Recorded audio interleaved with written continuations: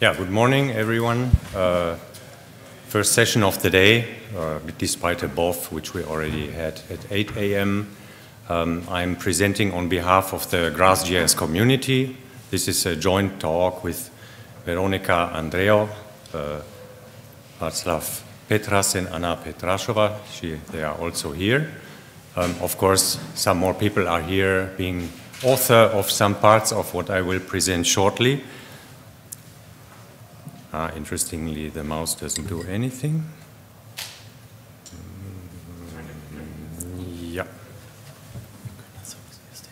This magic. Okay, cool. Yeah. All right, thank you. So, just a few words about myself. I'm Markus Neteler. I'm involved in the GRASS project since 1997, being a user even longer, but anyway, so I'm from Germany. I'm now, after 15 years of Italy, located in Bonn for a while. And I'm running with my other colleagues, the company Mundialis. We're doing a lot of open source stuff. Well, and I was also involved in the founding of FOSS4G. So what do I want to present here? For those not being familiar with GraphGIS, this naturally exists even if the software is there for a long time. I have one slide concerning that.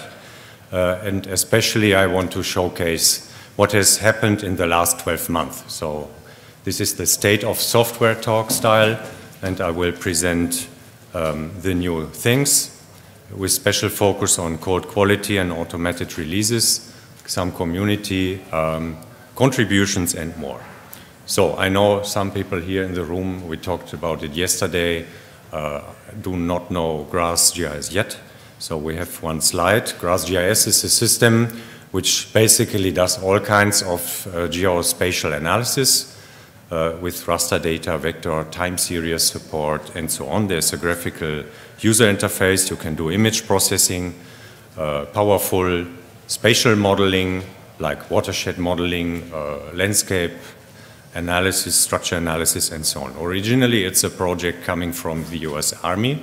It was started in 1982 with the development, with the first release in 1984. Now, you must remember that in 1984, there was no ubiquitous internet available to everybody, but it was tedious, and you had to send around magnetic tapes in order to distribute the software. So GRASS itself is a founding member of FOSS4G, and we now have accumulated like 39 years of development. You can ideally follow this on Twitter. There are also on other social media channels, but I guess the Twitter one is the most active. Okay, how does it look like nowadays? These are some screenshots here. What we say, GRASS is a very mature system. So with decades of development, you can imagine that also special cases have been considered, like in watershed modeling under extreme conditions, where numerical stability is an issue. This has been, I would say, solved here. We have lots of, let's say, parts in the software, like vector network analysis, hydrological tools, quite a bunch for watershed modeling, stream modeling, and so on. We have lots of image processing tools, object-based things. The full time series support, which is not only limited to raster data, but also offers vector-based time series support and more. Well, and you see here briefly some functionality.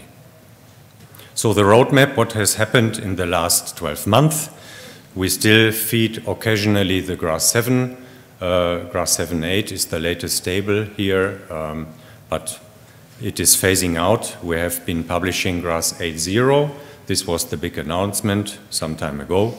And now we are with GRASS 8.2. And again, there are lots of new features which I will present shortly. Semantic versioning.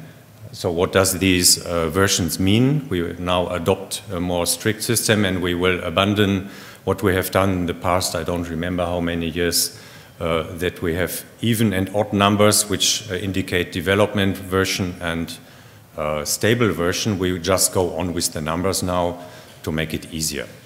So the first number says, the major number, the 8 in this case, is features and new stuff is coming, and it may even break things towards, say, GRASS 7. Yeah? But from time to time you have to do that, and innovation has to be incorporated and so on. The second one are minor versions which bring new features but don't break anything, and the micro stuff is usually bug fixes or minor changes. Okay, but you are here to know what is new. So what has been nicely done, and we had a workshop the other day on this, GRASS, GIS and Jupyter Notebooks. This is work of Google Summer of Code. So we are enrolling mostly every year in the Google Summer of Code activities. We have one-to-many projects running then in parallel, and here a lot has been incorporated. And one of these activities, the author is sitting, main author is sitting over there, Caitlin. She has been implementing a way to interact through Jupyter Notebook with GRASS.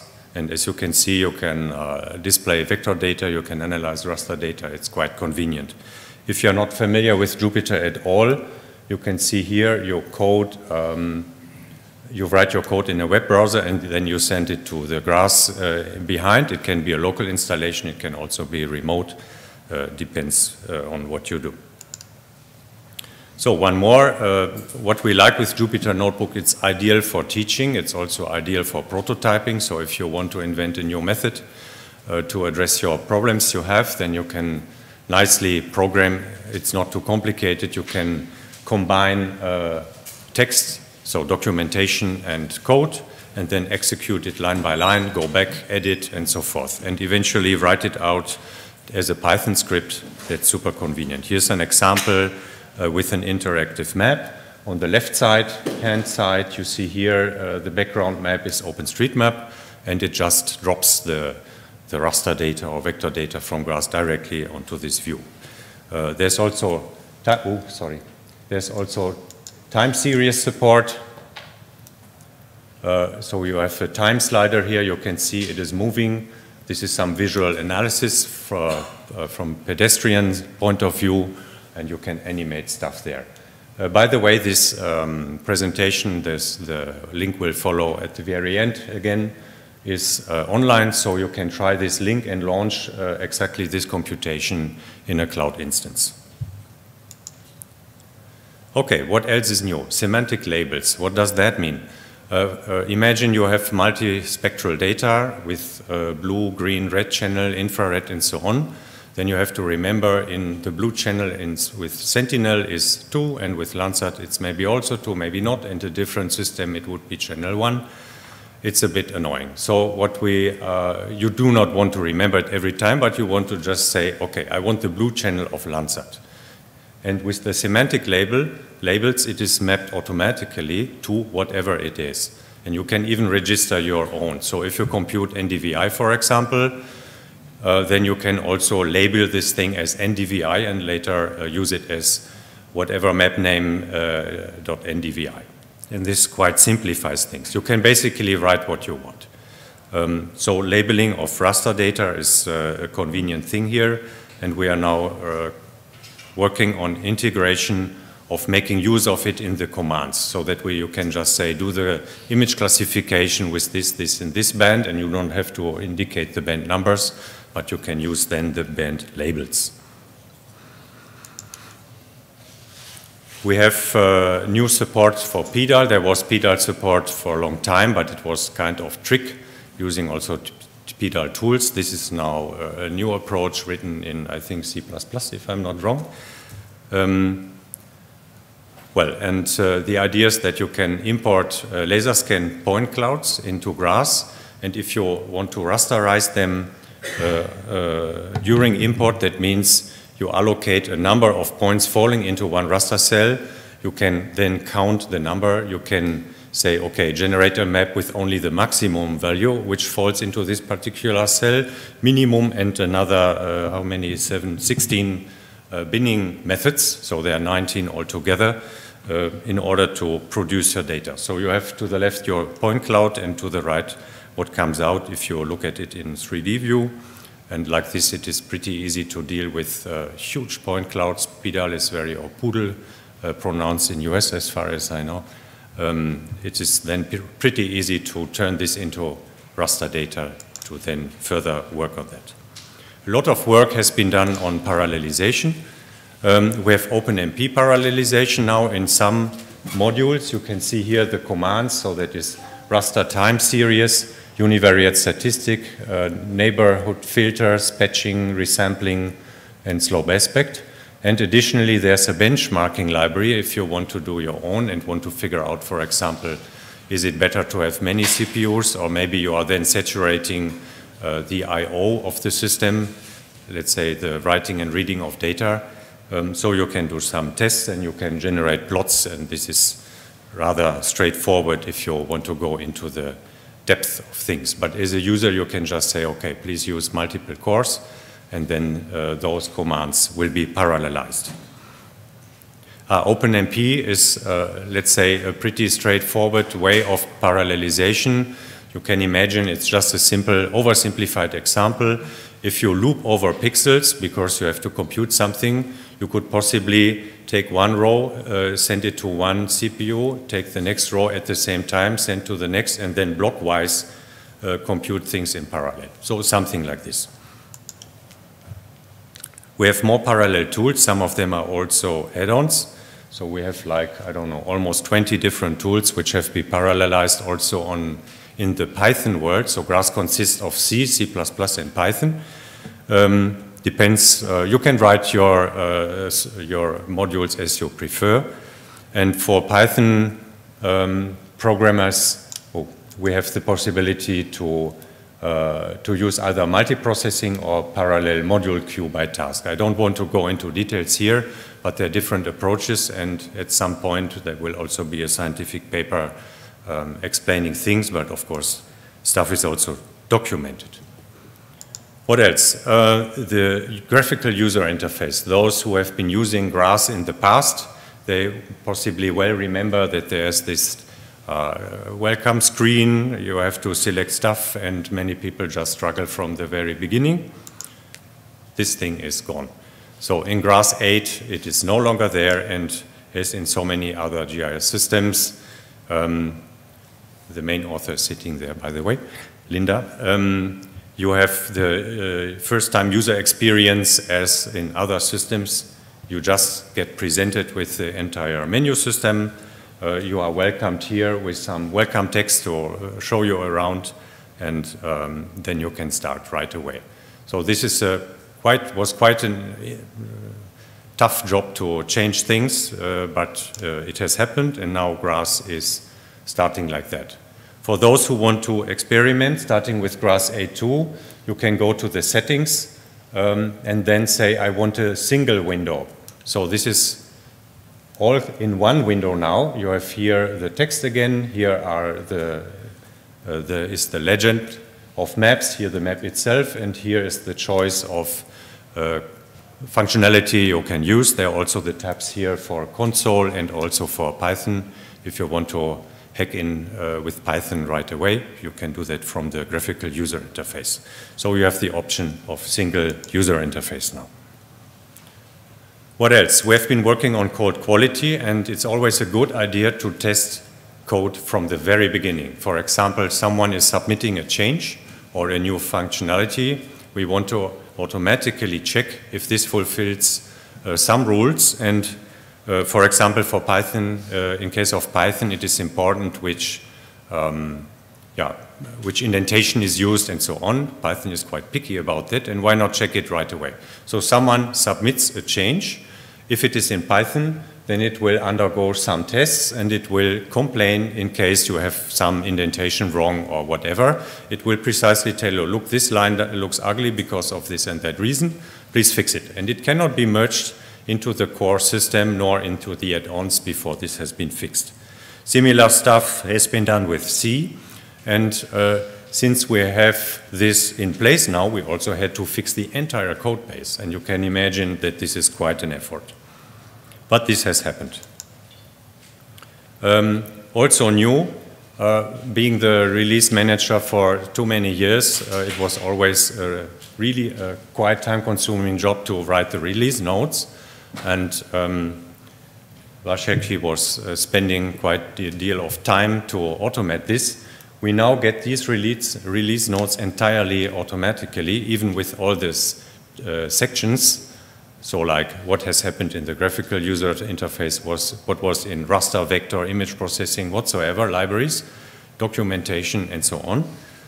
We use the Git log for that. So if you commit a change into the repository, then you are kindly invited to write a meaningful line. What are you submitting there? And from this, we generate this stuff here. And also the software itself is then packaged and put there. Okay, not much time left. I will quickly show a few user contributions. We have a projection picker. This also exists in other GIS software. It's also here, so you know where you are and you want to know which are eligible official projections. You can take a look there. We have new landslide detection software called RSurvey. There's also a scientific publication. By the way, if you go to the presentation, this is a link and it always brings you to the manual page of this add-on. Fair data we have been discussing in the Birth of Feather an hour ago. GRASS can also import this with this add-on and read from different data warehouses using threads or netcdf, also space-time, cubes, and so on. You can take a look if it interests you. Another one is visual exposure. So these are just random examples, just to show you how many different options are there.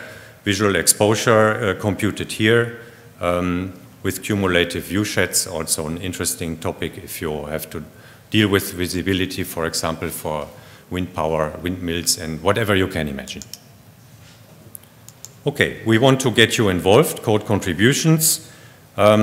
We have been moving a while ago to GitHub. This was a very good idea. I mean, to move to Git was especially a good idea. GitHub is just where it sits.